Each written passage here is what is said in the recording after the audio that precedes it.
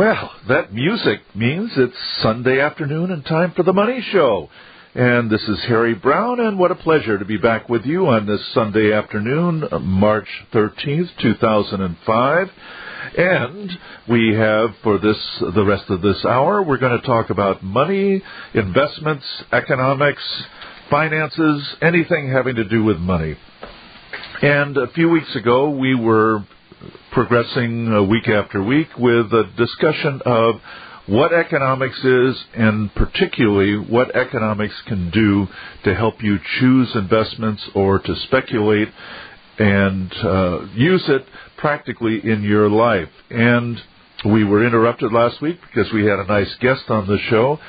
But before last week, we had gotten to the point where we had talked about economics being the study of how limited resources are allocated to satisfy as many as possible of unlimited desires. Resources are limited. You have only so much time, you have only so much money, you have only so much energy, and there's only so many resources in the world, whether you're talking about coal or oil or wood or whatever it may be. And even if those resources were unlimited, our resources as human beings are limited in our ability to use those resources, to find them, discover them, and process them, and so forth. So we're always working with limited resources, but the human mind has no limit on its desires. Satisfy one desire and two or three more sprout up. So we then got to the point where we had defined economics as the study of how to use limited resources to satisfy as many as possible of our unlimited desires, and to make sure that we're satisfying the most important of those desires rather than wasting the limited resources on lower desires and thereby having to forego the higher desires.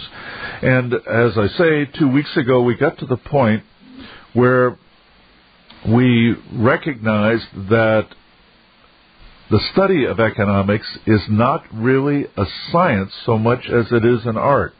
And Henry Hazlitt said 40 years ago in his great book, Economics in One Lesson, the art of economics consists in looking not merely at the immediate, but at the longer effects of any act or policy. It consists in tracing the consequences of that policy, not merely for one group, but for all groups. And of course, he was talking about the use of economics in setting national policy, but it has its analogy in personal economics too. We need to keep our eyes on what our goals are. We need to keep our eyes on the consequences of our acts, whether they seem to be economic consequences or any kind of consequences. But the important point that Hazlitt made is that economics is an art, that we can't reduce this to dollars and cents, to figures, to a spreadsheet, to anything else, because the data is so vast and the data is constantly changing, the data upon which we would make decisions. Now, we can look at the past, but what we're seeing in the past is just a snapshot of history. People are constantly changing. Every day we are different from the day what we were the day before, because we know something now that we didn't know yesterday, and that has an effect upon our decisions. As we change, we may change for the worse or we may change for the better, but the important thing is we change, and people are changing.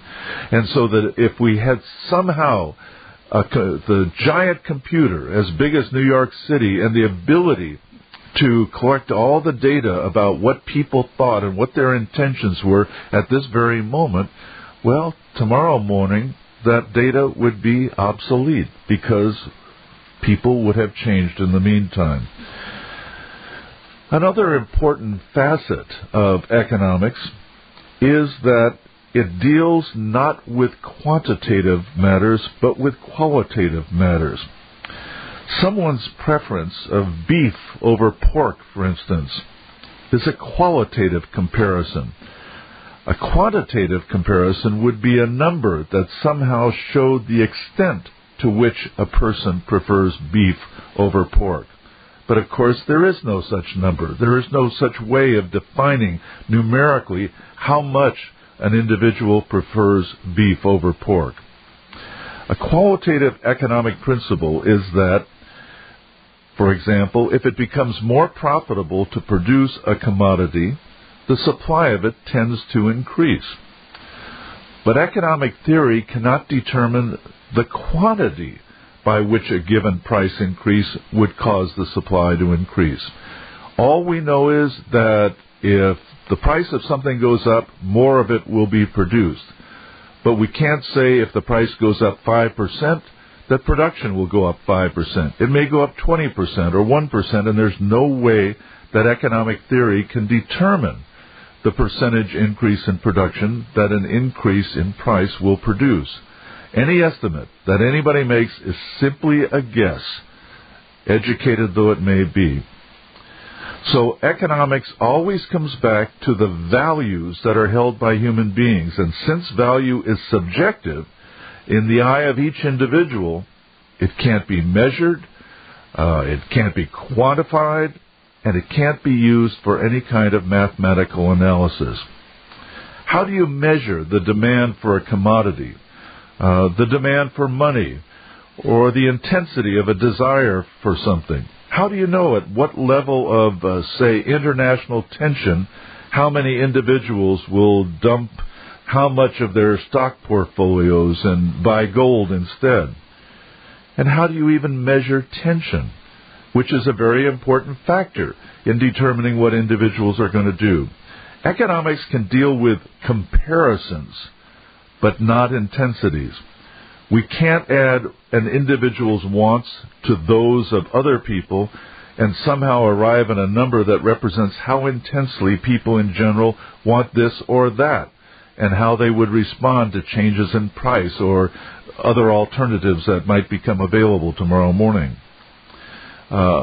If mortgage rates fall below 10%, then we expect homeowners to refinance their mortgages, as they have been doing over the last few years. But how many homeowners are going to refinance if interest rates drop another 1% over the next year? We assume that the number will be larger than it was at higher rates, but there's no way to measure in advance how big the increase is going to be. If the price of silver rises, more and more industrial consumers will look for substitutes, reducing the demand for silver. But no formula can tell us at what price the supply will outrun demand, or at what price investors will think it's high enough to warrant selling, or at what price other investors will buy because they think the increasing price is creating a bandwagon that they better get on. Economic theory can only compare one situation with another. It can't measure the difference and give it a number that we can use to determine the value in an investment at this point in terms of what kind of price increase is available for it. We can't determine how these things are going to affect the intensity of increases in inflation or anything else. Well, we're just getting started, but we invite you to join this with comments or with questions about this or any other subject having to do with money. Just call 1-800-259-9231. That's 1-800-259-9231. Or you can email me, question@harrybrowne.org. question@harrybrowne.org, and we will be back after these important announcements.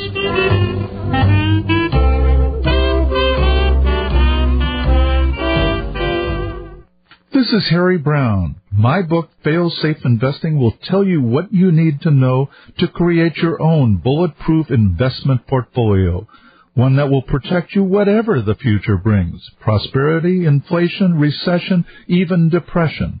And it will protect you without your having to predict the future or tinker with the portfolio. Best news of all, at libertyfree.com, you can download the book for only $9.75. That's right, just $9.75. You can read the book on your computer screen or print it out and read it in your easy chair.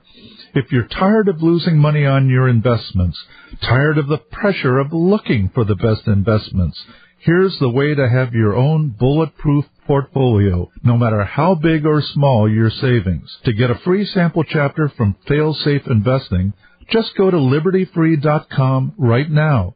That's libertyfree.com.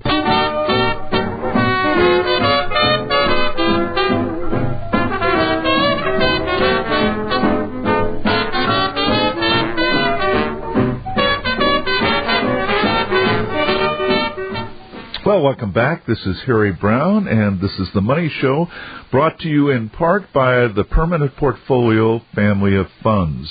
And you can contact the Permanent Portfolio family of funds at 1-800-531-5142 or at their website, permanentportfoliofunds.com.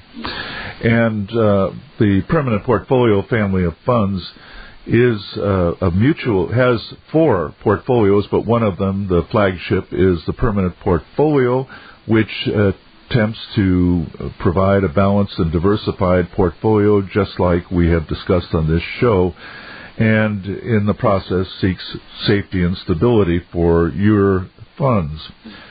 Now, we can sum up what we've talked about in the series on economics, and then go on to how economics can be used usefully. But first we need to sum up what we have covered before, and the sum and substance of that is that if you try to use economics to predict the future, then you're going to have 4 strikes against you. The first one is that our ideas of the economic world are imperfect because we can't confirm them through any kind of controlled tests. We can't herd people into a laboratory and check their reactions and expect that next week the same group of people will react in the same way, or that other people will react in the same way, because people are not like electrons or molecules or other things that always act in the same way, and one is the same as the other throughout the world, and so on. So we are always working with imperfect knowledge because it's been developed mentally rather than through controlled tests. Second, the application of economic theory isn't simple or unambiguous. Again, because we can't control the people, so it requires creativity and imagination. And a very important part of the use of economics is the study of human nature, of just developing general ideas about how people tend to react. Those will be, again, imperfect ideas, but some people will be better than others. It is an art, and the most successful speculator is somebody who has that art as a natural talent, not as a skill that he learned in a classroom or got from a book. And if he were to write about how he makes decisions in speculating, it isn't going to mean that you can read that book and be like him any more than Luciano Pavarotti writing a book about singing is going to turn you into a world-class opera singer. All right, third, even if we could be sure that economic theory were being applied correctly, we still couldn't obtain sufficient data about human values or human intentions to predict the direction of the economy or investments. And lastly, even if we had that data, we couldn't reduce an expected result to numbers, telling us precisely how high or how low an investment price or an interest rate or an economic indicator or an inflation rate or anything else is going to go. Economic principles are observations about human action, such as that the consumption of an item tends to increase when its price goes down.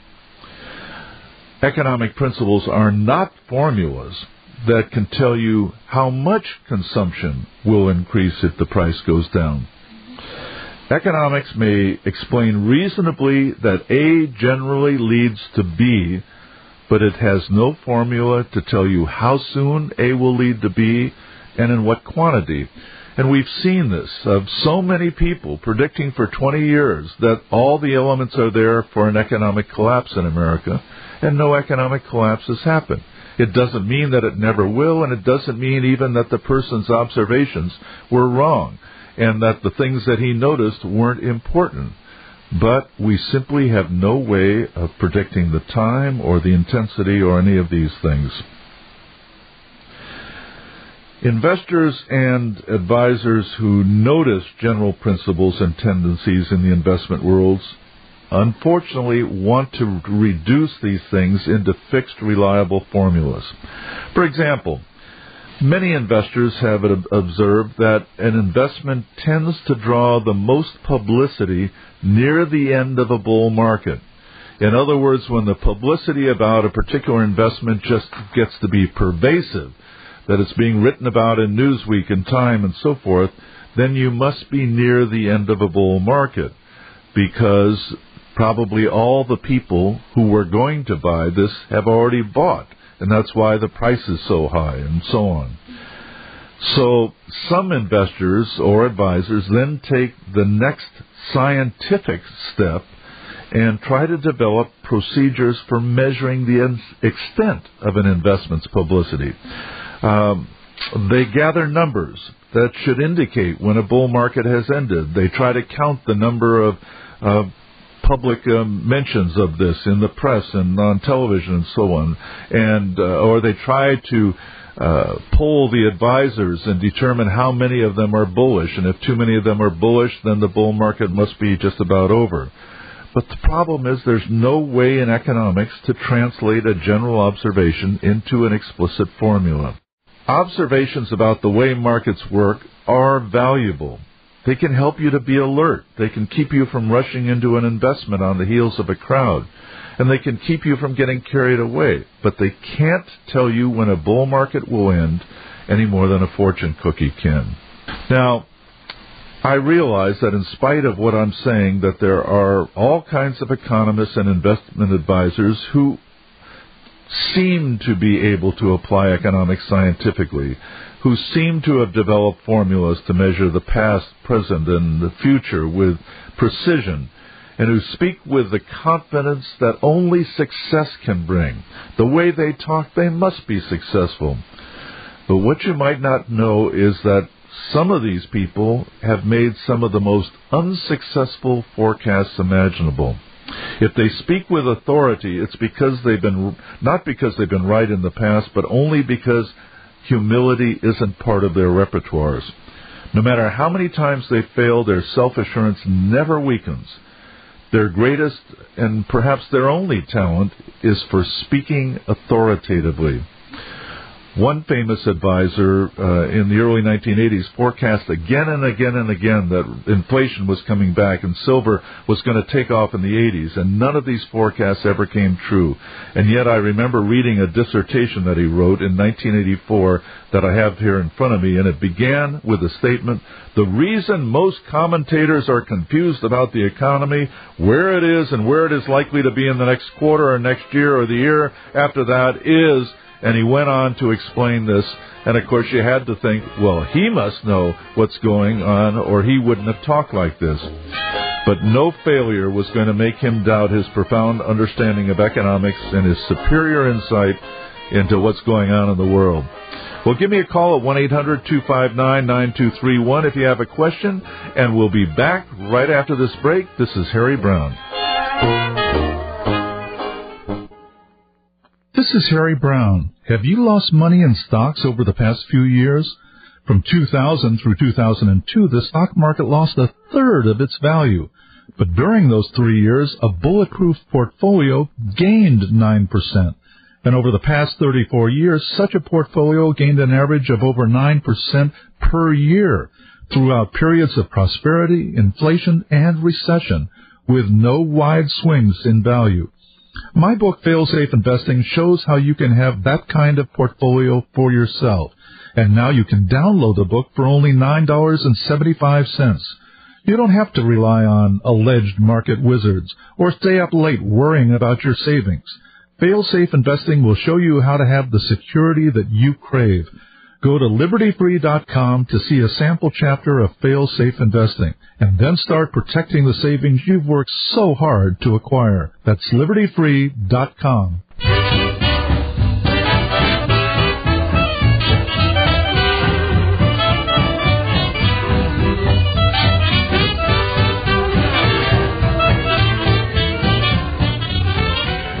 Well, welcome back. Harry Browne here, and the phone number again, 1-800-259-9231, or you can email me, question@harrybrowne.org, and since we don't have any phone calls yet, you can get right in.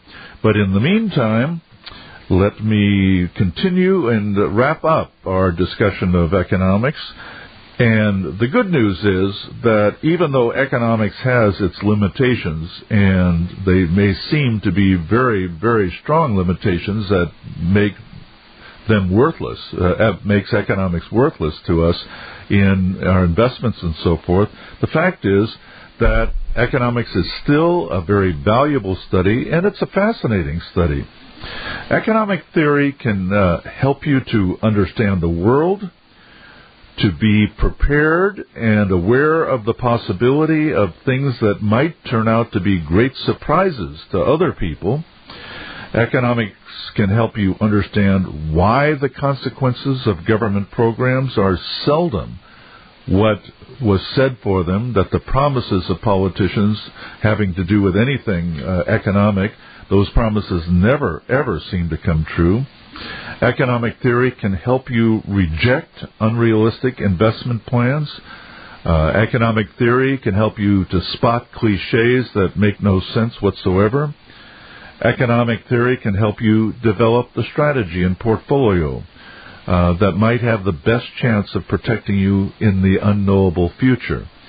Now, all of those benefits that I just came up with seem to be negative, except the last one, where I said that it can help you develop the strategy and the portfolio that has the best chance of protecting you in an uncertain world. And that in itself is very, very important and very positive. But I don't want to denigrate the negative benefits of economic theory.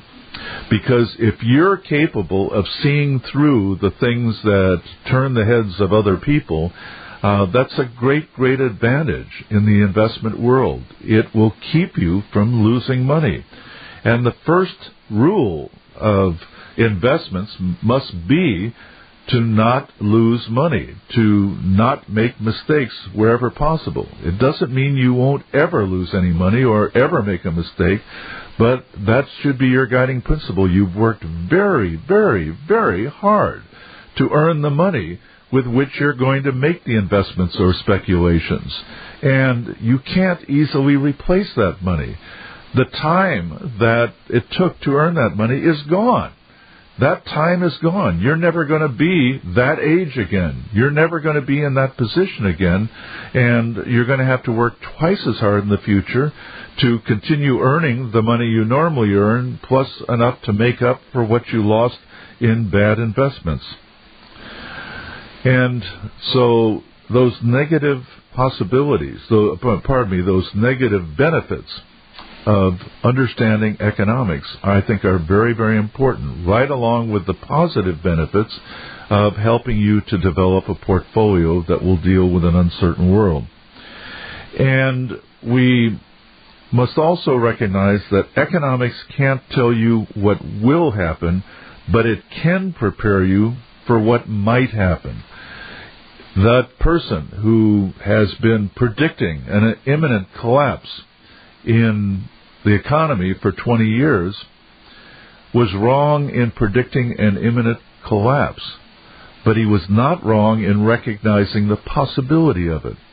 And if you recognize the possibility of it, you don't have to run out and put all your money in the one thing that would protect you in that situation or even profit from that situation, but by recognizing that possibility and other possibilities, you can build a portfolio that not only will protect you in all of these possibilities, but also will relieve your mind so that you don't have to worry all the time about those possibilities. Excuse me. So we can wrap this up by saying economic principles really are especially useful in the investment world. It's a great help, for instance, to understand how increases in the money supply do increase the likelihood, not the certainty, but the likelihood of inflation, or why federal deficits caused interest rates to be higher than they would be otherwise. Not necessarily absolutely higher, but higher than they would be in the absence of the federal deficits, or how price controls usually lead to shortages and eventually to higher prices. And finally, once again, I have to say that economics is an even bigger help in rejecting nonsense. With an understanding of economics, you often can judge immediately that an idea you hear is inconsistent with what you know about the world and about the way human beings act in general, or that the idea is just logically flawed. You'll know that OPEC members can't raise oil prices just by wanting to, or that a population of 1 billion doesn't make China automatically an economic power, that these things, when they're floated around, don't add up logically. But just don't expect economics to unlock the secrets of the future for you. The value of economics is in its ability to reveal hidden consequences, to keep you open to possibilities that other people ignore, and to help you prepare for potential futures that arrogant people refuse even to consider. Humility is a prime value. It's a virtue in economics. That humility expressed in many ways, that you can't know everything, that you can't know what other people in the world are going to do, and that even if you have a good idea what they're going to do, there may be other factors that will counteract what people are going to do, and that those factors may cancel out the plan that you had for the future. And that humility then will make sure that you are prepared for the possibility that the investment that you think must go up might not go up. And that if it doesn't go up, it's not going to throw you for a loop. It's not going to take away money that is precious to you. It is not going to ruin your life or make you start over again. Humility, as I say, is a prime virtue in economics. Now, humility will be treated as cowardice by the arrogant people in economics, and in investments, the people who are claim to always be right. But the fact of the matter is that those people have a talent for losing money, and the humble people have a step up on everybody else. We do live in an uncertain world, and that's one of the first things we have to learn in economics, and that there is no way to overcome uncertainty, but in fact, there are ways of dealing with it. We do that in other areas of our life. We recognize the uncertainty, and we deal with it very naturally. We'll talk about how you deal with uncertainty when we come back from this break. This is Harry Browne. Phone number 1-800-259-9231. We'll be back.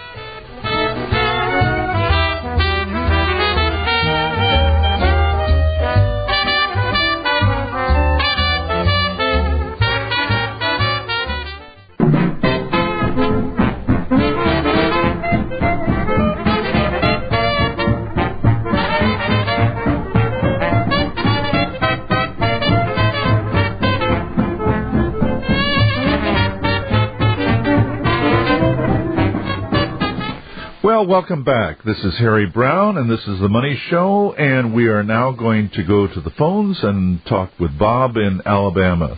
Good afternoon, Bob. Afternoon, Harry.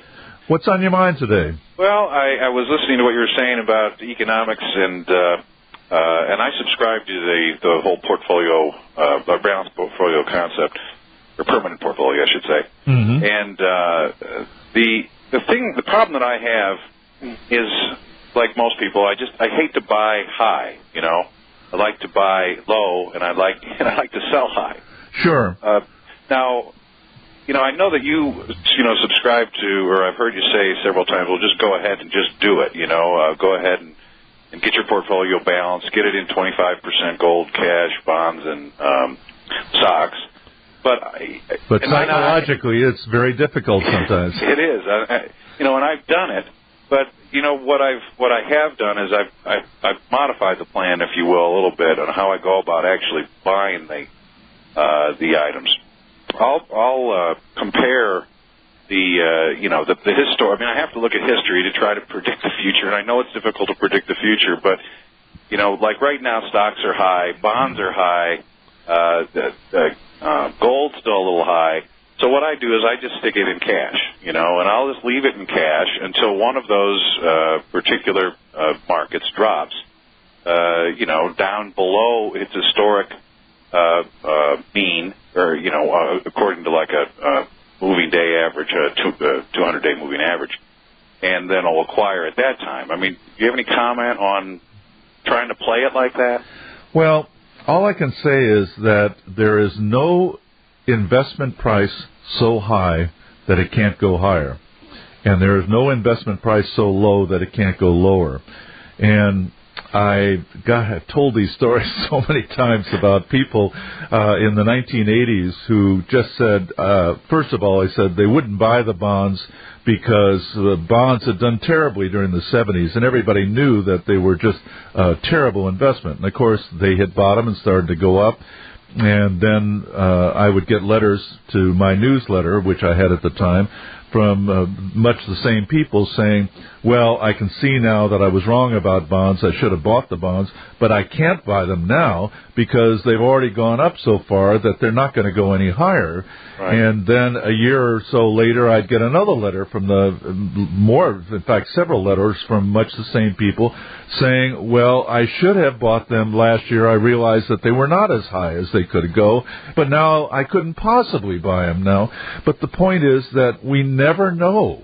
We have no way of knowing whether something's going to go higher or lower next year, and the fact of what it has done so far is meaningless. I mean, when the Dow Jones was at 6,000, there were so many people saying, how much higher could it go? And, of course, now it's over 10,000. And bonds, the interest rate's down to around, 4.75% or so on the long bond. How much lower could it go? Well, I can tell you, in the 1930s, it went down to 1%. And so there's a lot of room for it to go further. And what would happen if the bottom fell out tomorrow? Interest rates would just collapse because nobody would want to borrow. People would only want to hold on to cash, and people would be trying to lend money under those circumstances. And anyway, the point is that you would be unprotected if interest rates dropped like that suddenly, if they're just hit an air pocket and went down. I keep coming back to the point that the permanent portfolio concept, which for anybody who hasn't heard it before, is the concept of having diversified investments that balance each other out and that are powerful enough so that each one of them is capable of carrying the portfolio upward in some economic environment, so powerful it will overcome the losses in the other. But this concept is a package. And if you don't have all the elements, then you don't have the package, then what you are doing is speculating. And speculation is, by definition, trying to beat the return that's available to everybody else, trying to outguess the market. And that's all right. But for the money that's precious to you, outguessing the market is very, very dangerous because that money can't be replaced in many cases. It's just so hard, Harry, sometimes to just go ahead and dive in and say, well, I'm gonna buy this even though it's higher, or I'm going to sell this. Sure. At that point. I understand that, and I have not had the benefit of talking to everyone who does this 3 months after they've done it or 6 months after they've done it. But the people that I have had the opportunity to talk with, maybe even a year or 2 or 3 afterward, have told me that as difficult as it was to make the decision to start, that within 2 or 3 months afterward, regardless of what happened in the markets, they suddenly realized, oh, God, I'm so glad I just went ahead and did this, because now I don't even think about this stuff anymore because I know I'm protected whatever happens. And so it's a hard curtain to walk through, but on the other side of it, you're going to feel a lot better very, very quickly after you do so. Right. You got to. Yeah. As the doctor would say, you got to take the sharp pain, the acute pain, in order to get rid of the chronic pain. Gotcha. Thanks, Harry. Okay, thank you for calling, Bob. All right, well, we'll be back in just a couple of minutes, and we have more to say. So please don't go away. My goodness, don't go away. This is Harry Browne.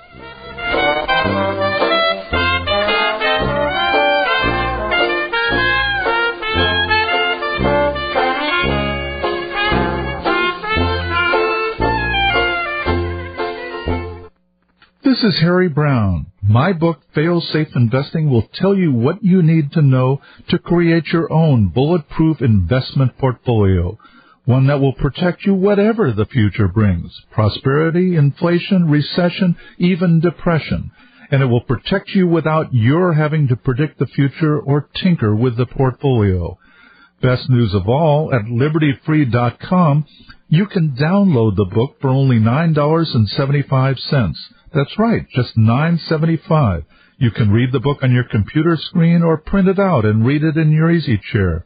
If you're tired of losing money on your investments, tired of the pressure of looking for the best investments, here's the way to have your own bulletproof portfolio, no matter how big or small your savings. To get a free sample chapter from Fail-Safe Investing, just go to libertyfree.com right now. That's libertyfree.com.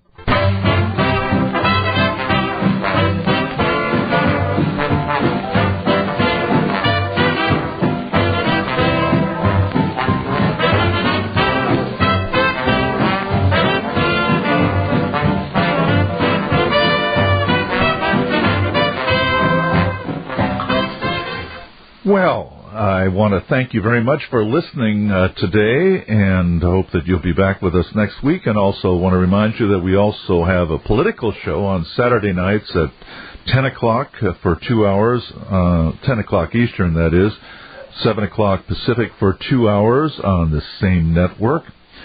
And before we go away, we've got a question from Kelly in Portland, Oregon, who says, I've heard a lot about the Chinese yuan being undervalued versus our dollar. Do I have any knowledge or input on the subject? No, I don't. The dollar, of course, has been dropping pretty dramatically over the last year, and a lot of people feel that it is just going to keep on going down and down and down because of our trade deficits and budget deficits and so on. But, of course, we got to look at this logically. We've had budget deficits before. We've had trade deficits for the last 30 years. If I say we've had budget deficits before, we've had budget deficits since the last surplus was actual real surplus, not the phony surpluses that they had in the 90s. The last real surplus was in the late 1960s. So anyway, the point is that the dollar can go lower, but it also may rebound and suddenly go into a bull market. And I have not paid a lot of attention to China and the Chinese economy, Kelly, I'm sorry. So I'm just not a very good resource to give you even an educated opinion on it or even an educated guess. But with regard to the dollar in general, I would not write it off as being passé, that the euro is going to take over and so on. When the euro first came out, I was very dubious about the euro, and immediately the euro started to drop from the 1-to-1 par that it had been set up with the dollar. And then suddenly the euro turned around and went up, and I don't know where it is now, but it's somewhere like $1.25 or $1.30. It has been very strong against the dollar. So the point is, it can go in one direction and then suddenly go in the other direction. Gee, what a revealing insight that investments not only go down, they go up. They not only go up, they go down. But have to keep coming back to the fact that we live in an uncertain world. And I never did get to the point about what it is, how it is we deal with uncertainty. We deal with uncertainty by being prepared. Sometimes just being prepared mentally, but other times being actually prepared in practice. And this is the way we live our whole lives. We don't go to fortune tellers to try to find out if my daughter should marry this guy that she's interested in now. We don't try to predict the future when we get a job. We just look at the prospects for the future, but we don't believe the future is written in stone. And we're prepared to deal with surprises as they come along. In investments, I think for the money that's precious to you, it's more than just being prepared mentally. You have to actually have a balanced portfolio. And we'll be discussing that as we go along. Well, this has been The Money Show, brought to you in part by the Permanent Portfolio family of funds, and I sure hope you come back next week. This is Harry Browne. Thanks for listening.